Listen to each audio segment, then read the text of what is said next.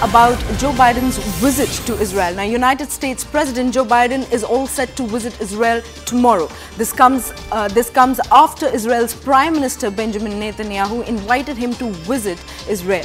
Now, the White House had been considering the possibility, and the visit is now confirmed. Biden tweeted, and I quote, "On Wednesday, I'll travel to Israel in solidarity in the face of Hamas's brutal terror attack. Now, I'll then address dire humanitarian needs, meet with the leaders, and make clear that Hamas does not stand for Palestinians' right to self-determination."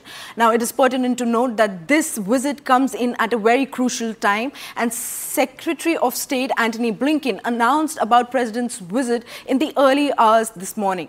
Now, Blinken said that Biden's visit comes at a critical moment for Israel, the Middle East region, and for the world. Now, this is an important piece of breaking input. U.S. President is all set to visit Israel tomorrow. Now, the White House had been considering the plans for this trip, and finally it has been confirmed.